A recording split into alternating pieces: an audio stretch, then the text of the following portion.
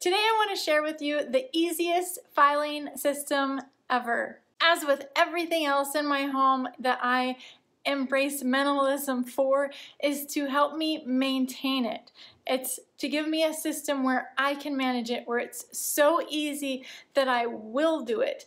Because if my systems are too complicated, I will set things aside to deal with later, and later never comes. Hi, I'm Rachel Jones, author of Nourishing Minimalism.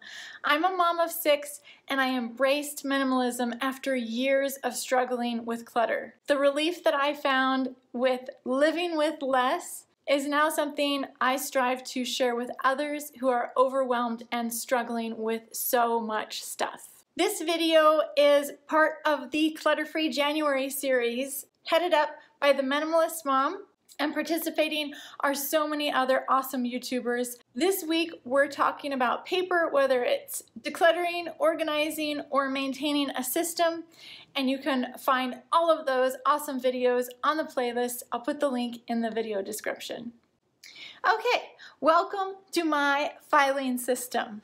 For many years, I absolutely hated filing. You'll probably see that in a lot of my videos. I hated all the things that had to do with managing a home. I thought I needed to file every single bill and receipt and keep track of everything. And the idea of it all was so overwhelming, I didn't do anything. Instead, I would just pile everything up, and after the pile got too big, I'd put it in a box and I would shove the box in the basement or in the office or in the garage. I knew that I wouldn't throw anything away, so it was there in case I needed it. The only times I ever had to dig in those boxes was when I needed a car title or something super important, and I would have to dig through all of them in order to find it. It was a massive headache, and it was one of the last things that I addressed when I went to declutter my home. So to avoid boxing all these piles of papers up and shoving them out of the way somewhere, I had to narrow it down to a system for myself. So first off, I gathered all the recent papers and dealt with them. So whether that was bills that needed to be paid or things that needed to be filed that were very recent, and I had to figure out for myself what it is that I need to hold on to for a certain period of time and know where they are. And for me, that has meant very few documents that I actually need to hold on to. Then I had to set in place a system where I actually file them. I don't know what it is about filing systems that intimidate me so much. Maybe it's creating the categories, maybe it's opening the box and finding the right file folder. Whatever it is, I never did it. So I had to figure out what kind of system I would follow through with. And it happens to be drawers. For whatever reason, drawers seem so much easier for me. And if I have something I need to file, I could open the drawer, slide the paper in, close the drawer, and be done with it. So I found this awesome little file cabinet at IKEA quite a few years ago. And I'm gonna walk you through exactly what I have learned that I should keep for our household. So this filing cabinet has 6 drawers, and I keep all important papers, birth certificates, car titles, those type of things where they're easy to access. If I need any of these papers, I know exactly where they are, and it's very easy to get to. Then I have a drawer for inbox stuff. These are all the things that we get in the mail, a bill that needs to be paid, or insurance things that I'm waiting on. If it's something that I need to keep for a period of time, it will go in this drawer. If my husband is doing bills and he needs a certain bill, he knows exactly where to look to find it. This also means that all the incoming papers have a place to go, and they don't have to sit on the counter or the table until they're dealt with. They're just going to be right here. In another drawer, I have all of our extra checks, stamps, envelopes, those type of things. And then I have a drawer for current school stuff.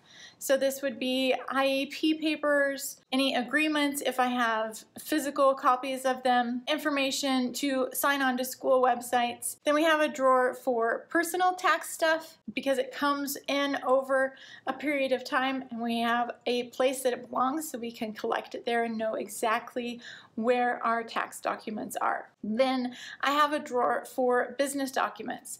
So when I get something in the mail, I can open it up, read it, and slide it right into the drawer. The nice thing about having this drawer system is that everything is chronological. The bottom is January of the year, and then the top will be December of the year, and I can grab all of those papers out at the end of the year, put it in a manila envelope, write the date on there, and if I need to reference that for any reason, I know exactly which manila envelope to grab and look through. I store all of our manila envelopes together in a bin with all of our tax documents, so everything is very easy to access in case we need it. We've eliminated as much paper clutter from our house as possible, so we do electronic bank statements and bills and all of that, so we don't have to maintain a huge paper trail, which means that this can be it for the filing system, and there's nothing more that I have to deal with. We don't hang on to a lot. We don't keep a lot of statements.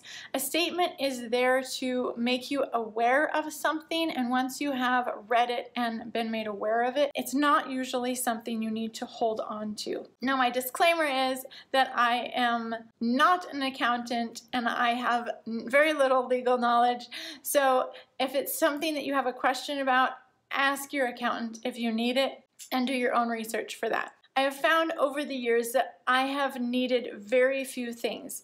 The only thing I can think of is when applying for a library card or something of that nature where I needed a bill with my name and address on it to prove that I live in this home. We got rid of as much as possible and kept only the bare minimum, and then assigned a place for it to belong. When I talk about paper and filing things, people often ask, well, what do you do about the children's drawings and school projects?